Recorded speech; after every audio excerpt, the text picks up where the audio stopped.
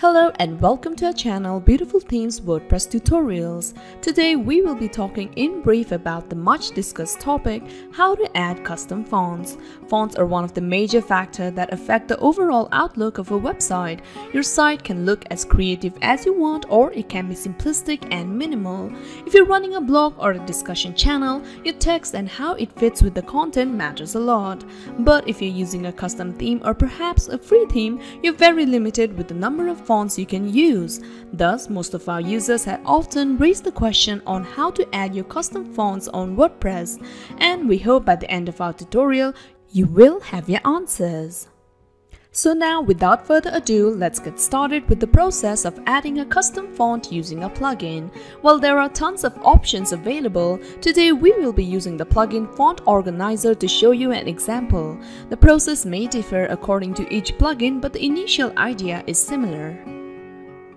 Now, moving on to the process, the first thing you need to do is install and activate the plugin Font Organizer.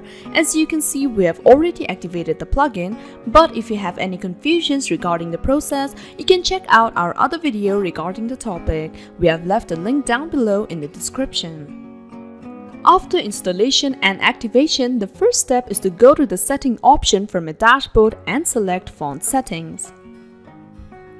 Once you are redirected to the page, you can use the first Add Font option to easily enable fonts the plugin already contains.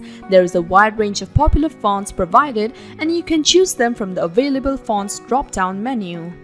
Once you choose one, click on the Use this font option to add this to your selection of fonts. Scroll down further and you can also upload your custom fonts using the second Custom Font section. First, you need to provide a name for the font. Then choose the appropriate font weight for it. Once you have done that, click on Choose File.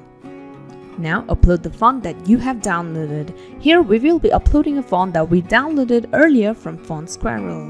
Now that we have added the fonts, let's move on to the process of using the fonts on your website. Scroll down to the third option, Known Element Setting. This lets you direct which elements should use what fonts.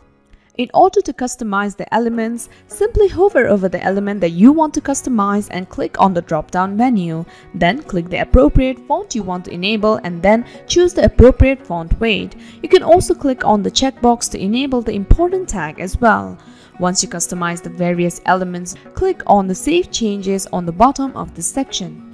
If you have knowledge about coding and are aware of the HTML tags for various elements you want to customize, you can change the fonts for these elements using the Custom Element section. However, this being a bit complex part for the beginners, we have simply skipped the process. The fifth section, Manage Fonts, exists to help you manage various fonts, add more font weights, and delete them if required. And this is it. This sums up our video today on how to add custom fonts on your WordPress website using a plugin. We hope this tutorial was helpful. If you want to check out more of our useful WordPress beginner's guide, click on the top right link right here. Don't forget to subscribe to our channel Beautiful Themes, and until next time, stay tuned.